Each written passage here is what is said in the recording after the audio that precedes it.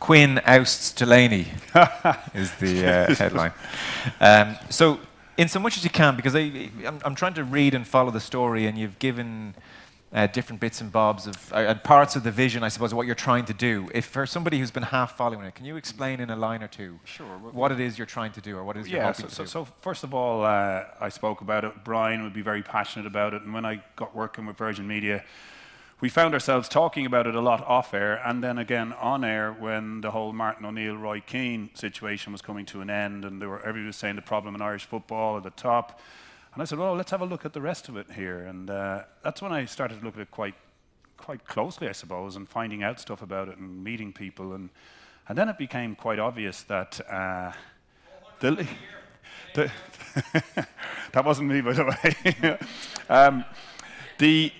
The issue, I believe, is, football is an important part of the fabric of this country, I believe. But where the professional game was at was nowhere near its deserved spot. And then you look, why isn't it there? What's gone wrong with it? How can we then stretch it right through to the end to say, okay, clubs and getting themselves right is one thing, but what about pathways for our young players that means they don't have to go off to England at 16 with no education? And that's the big one, and take that big risk. Now, it was fine when you were going to Man United and you were going to Arsenal and Liverpool in the old days, because you could then drop and become a pro at one of the clubs lower. But when you go into the lower clubs now, there isn't really anywhere to drop. And I think it's pretty horrific in this day and age when education is so important. So then you look at players and say, okay, how can you make it an aspiration of a young player here to stay, get a great education, aspire to play in the League of Ireland, and if you're good enough, go off to England for £1 million and the clubs could all generate and function properly. Is that such a big ask in the modern world? And to bring it out of where it is now to that, there's a number of components has to happen.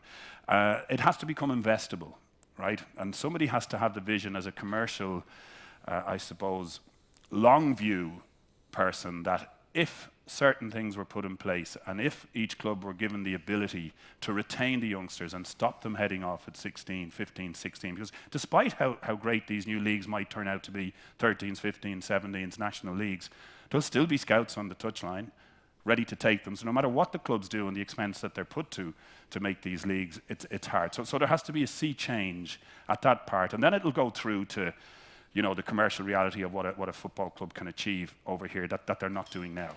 For instance, I would just throw this out to you. Can you imagine the 20 clubs on one deal, one kit manufacturer, how much a kit manufacturer would give for that to be the main player and have football wrapped up here, as opposed to the fragmented way that particular deals are done. But then you have to look at it a lot more. The football is fragmented anyway in this country. You have so many different leagues, You don't have that lovely pyramid that the GAA has, club, county, all get to an All-Ireland final. That's the aim. Everybody gets to the top. We have so many different leagues, and I feel sorry for the FAI in many ways, because they're looking after the Munster Senior League, the Connacht League, the Leinster Senior League, the AUL League. There's so many, and it becomes a real fragmented mess. Who do you support? Who do you give the money to? What money is there? But if you go back to the education of young players and keeping them at home and aspiring to play for a League of Ireland club, getting a commercial view on whether that's possible, and then going to government and say, look, the Exchequer will get this return in 10 years' time if these kids stay at home. The clubs will get coaches who will be able to coach. We're great at giving them badges, and they deserve them. We've got some brilliant coaches in this country, but we don't have the work for them. And a lot of them are doing voluntary stuff despite being really brilliant professional people. So what we're trying to look at with a group of people, and this is not me, I'm a bit of a mouthpiece for it really, and it's Niall Quinn's idea. It's not Niall Quinn's idea, it's other good people who got in touch with me when I started, and Brian and I started this, and we looked at what could be done, and then suddenly more people popped up, and it's been really good. Now, I'm not going to tell people who these are, but we would have people who worked in the MLS, for instance, people who worked in the Caribbean Cricket League, and how that came from being in dressing rooms as sheds to like a proper league that was sold with TV rights around the world. Now, I got ridiculed by some, say, it's League of Ireland, you're dreaming. Why can't we just think a little bit more modern, and why can't we put pressure on government, and on a pressure that they would like, that they can't turn down, that our young people should not be heading off to England before they're even ready to go to university. Never mind it, even at junior cert level, they're being whisked away. And just on that, right? I read on the FAI's website that scouts now have to be vetted. So it's their effort to try and protect the player, but in effect they're actually facilitating this move abroad at 15, 16 years of age for a young lad. And as long as that's happening, I don't think the League of Ireland can be that place to aspire. So it's very important. My biggest belief is that if you make it aspirational for young players, and if they want to stay and get their education, the rest of the league will actually do better. Everything starts from the bottom up. Yeah. Everything positive starts from the bottom up, and then the commercial stuff can come into play, and then we can start. And the biggest bit that I've learned in the last few months, and I should have known this from my time in Sunderland, was the role the clubs have in the community. And each club should have a community play, whether it's learning through football, getting into every school like the GAA coaches do, going into, and I mean this for girls, for boys, and making the club important in the locality. Cork and Bohemians are doing it more than a club, is the title of the efforts that they're putting in, and they're doing great work. But I think, you know, government money should help that along. You know, and I would say to you now that the Sunderland Foundation, when things were tough at Sunderland, we were going through some bad times, and you looked at the foundation and what it was doing, suddenly, you know, the result didn't matter that much. And I think if we could give football clubs the ability to do that and to have a serious role in the community, and if we can put it together in a commercially appeasing manner that government will say the Exchequer can actually invest in this, then I think it not only could it happen, it should happen. People will have read about this, and they will have seen articles saying this is fantastic to have a vision, and it's a route into the modern world. And I've seen articles similarly absolutely destroy the thing, and in every way possible. What's the next step? I saw you met with Frank Gavin. So do you somehow publish, this is the vision, this is what we're hoping to do next? Because at the moment we're working off scraps, and you know, you hear things, you hear all the good stuff you've talked about, and equally you hear things like, well, big tax breaks, and I know you're making the argument that the Exchequer will ultimately be refunded, but there's tax breaks, there's passports being talked about for foreign players. There's a number, it can go anywhere. So where do we, where does this go next over the next 6 months? All right, well, let me put it this way. I think they say there's 400,000 members of football clubs all over the country playing in different leagues every weekend. I would compare that to the film industry, and I'd ask you how many people benefited from the tax breaks given to the film industry. It's great that it happened, and I'm not knocking it, you know, but for all the millions that were created for the film industry, and the film industry is thriving here, did it help 200, 400, 800 people? I don't know. But I just think football is deserving of some help. It's not politically aligned the way rugby is, the way GAA is. It does not have that power or influence. And it needs a push in that direction, and you have to sometimes do it yourself. And so where it's going, just to follow up on that point, there are some really good people who've come together, and they've spoken to a few of the clubs, and some of the clubs are a little bit scared, I think, to come out and speak with us. But the area that's really interesting, I suppose, is the commercial viability of all this. Okay, and with that, I know the FAI have I think they've something going on with Deloitte at the moment with the clubs, and to say how it might get better, and Deloitte are looking at it on behalf of the FAI. Well, what our group is doing, we'll probably have we do have, sorry, I should say, we would have another group as well known as Deloitte to look at it independently and see what can match up. And this is not anti-FAI against the FAI, this is to go in and increase the voice.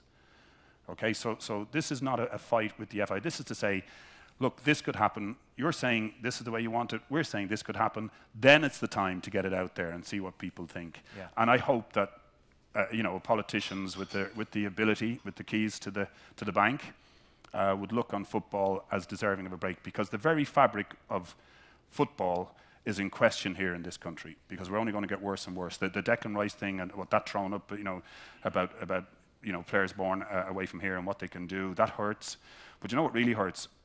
You know, when you look back, and I got some great information from a guy, I won't name him here now, but who's doing a doctorate. He gave me some great information on the players who have stayed at home trying to get into under 17, under 19 teams, under 21 teams. And over the last 30 years, they get to play in the odd friendly. But the amount of players who are just in an academy in England, just because they got to an academy, come and play in all the other matches, it means the aspirations here are stemmed already. And until we stop that, I have great faith that Stephen Kenny will actually do his bit to stop that. But there has to be more. And if our view that we take, the professional commercial view that will be brought on soon, and we'll bring that to the FAI. And if the FAI's piece with Deloitte, if it can marry up, and if there can be pressure put on, then we've all done something right. Okay. There's no row with the FAI, and yes, we met Fran, and he explained everything about the 13, 15, 17s, where they go. But as long as, you know, there's a scout on the touchline taking them at 15, 16, and it's very hard. I speak to parents all the time. It's very hard to say to somebody, leave them at home, don't go for it. But it's getting easier because they're going to Tranmere, they're going to Southend. You know, they're not going to Manchester United, and we have to have something better in place. Brian, the clock's coming against us, so can you give us a word on Brian's proposals, or on Niall's proposals, what you know of them? Because it was fairly clear, we spoke to you a couple of weeks ago on the show, and you do feel the game has been mismanaged here on various fronts. So talk to us about what Niall's talking about. Well, just to do a geographical correction on my earlier thing, Chisinau is in Moldova, not in Azerbaijan. So sorry if that had nothing to do with it. Niall's proposal is not to move the league to Moldova or Chisinau, but just so nobody is too busy on Twitter saying your man never went to his geography in school. I actually did. I did well in geography in my leaving cert. Niall, you'd have been proud of me, but then I didn't become a player. I literally just said the clock is against us. That is what you've taken. I was dodging the bullet because he expressed the whole picture so well. Well, give us a minute. Okay, I'll tell you. Yeah. FAI having a ban, in my opinion. Can't fund the leagues that they're trying to run at the moment. The money around the league is so poor. The fact that £110,000 is the prize money for winning the league is abysmal and disgraceful. They have forced the 13s, 15s, 17s, 19s on the club. Given that it's a good idea that the best players should be playing against each other at a good level, I agree with that, 15, 17, but there should be leagues in between. Yeah. You can't run that in between. If the club's having a ban and the association having a ban, no one has a ban. Yeah. So how do you do it? How do you bring teams all around the country? How do you pay the proper coaches? We have, I would say, the dearest coaching courses almost in Europe here in Ireland. If anyone wants to get a coaching badge, many of you have applied to do a coaching course under the FAI. They are so expensive, they are prohibitive to do coaching courses. So good people don't get to do the coaching courses. But anyway, when you do get qualifications, there's no work, there's no industry, because the clubs can't pay. The best coaches should be working with the youngest players. Yeah. Now, you know, that might sound mad, but that's how it should be. The people that you remember most is probably the first coach that you had at schoolboy level, apart from him, because he had some of the greatest fellas ever managed in the game. But we all remember the guy who was good to us, or the girl who was good to us when we were kids. We need to have better coaches at the younger age groups. We need to have talented, enthusiastic people who have a bit of brilliance and potential about them, working right across the board with the best players, but not necessarily in the League of Ireland clubs at 13, because we're creating elitism at 13 that's putting off the other kids playing. If you haven't got into a League of Ireland club now for the under 13s, what's your incentive? Where do you go? When I was playing, you were playing, you could get the 17, 18, and if you hadn't made it or got to England or got to the international team, you could still say, well, I might get into the first team soon, and then I could go on there. Now, the cut-off is going down to 15 to 13 years of age. You're saying you haven't made it 14, but there needs to be a vibrancy about it. It needs to be, look at, here was one of the maddest ones ever. The FAI decided to launch our league last Tuesday when the league was starting on Friday night. What was happening on Tuesday? Manchester United was on Virgin Media that particular night. The Declan Rice thing breaks out. And it's buried. The fact the league was starting. But still, Kevin was at the match Friday night. We were in Inchicore. Place was packed. Yeah. Great crowds for the first match of the season. But why can't they use their noggins a bit? Use their brains a bit and say...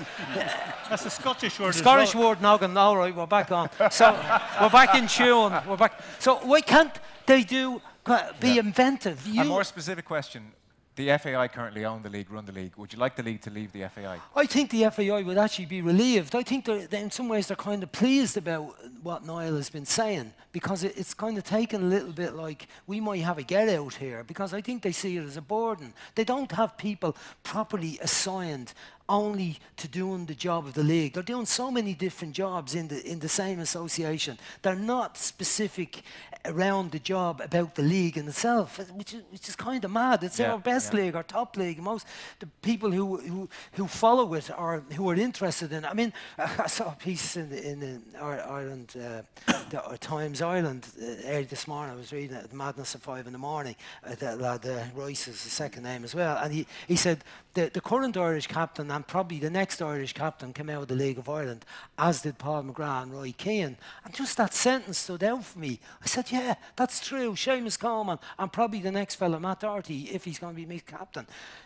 And the next fella might well come out of it. Yeah. But why don't we display care and attention and love for it and enthusiasm and put people in to run it that really that's their fixation to make it massive, to make it that's not just the cult following that it is at the moment, which it's a kind of a cult following that all came out on the one night last Friday night around the league. But it has so much more potential. We need it, as Niall said, to develop the players. We cannot depend on the English clubs anymore. They're not going in the numbers, and we need to educate those. We need to provide a proper educational structure for those players that we prevent a situation where they come back and they fall between the gaps and they come back embarrassed here and sneaking under the table. Yeah. We need to rule that out as an option, that either they go when they're good enough to get into the first teams and the clubs are properly compensated, and they go with the education that gives them a backstop, that when they come back into the situation here, they have somewhere to go. A very last one. Are you hopeful that what Niall Quinn has been advocating will happen? Am I hopeful? I am very hopeful, because he has done so much in the game. He has so much experience in the game as a player, as a great player at a top level with the international team, and what he did as a short-term manager, but as a chairman in a club that was struggling at the time. And I met him coming back to Manchester City 2 weeks ago. The Chelsea-Manchester City match, he's over at Manchester City to do something where one of the supporters, he was one of his all-time favourite players and wanted to meet, and he's doing something for him. So he's still so highly respected in the game up there. I think he has a chance of pulling people together here and motivating people here and tapping into that love that there is around the game, not even in the game. There are people who are on the fringes of it who probably followed the team in Niall's time and in Kevin's time and want to contribute something back to it, and who have done well in business life and have done well in other areas of their life, and they want to give something back. Well, then a very last one, because I do want to talk Liverpool, Bayern Munich, and get Graeme Souness' thoughts. If you're just tuning in, I promise you he is in the room. Now, just to be clear, and again, because it is tricky to analyse your plan when there's not a full vision. Do you want the league away from the FAI? And if so, who owns the league? I think there's a lot of work to go in from independent company to look at the possibility of that. Not an FAI report, but somebody that they're paying. A totally separate company. And we've got that. We've arranged for that to happen with a little group of people who are just, I suppose, real decent people who want to see something better. And that's the time to see, is there a pathway? Okay. And until then, the thing that drives me, or will complete to drive the other people around it, and hopefully the debate will keep going, we have to do something better for our young players. Okay. That's the way I see it. Okay.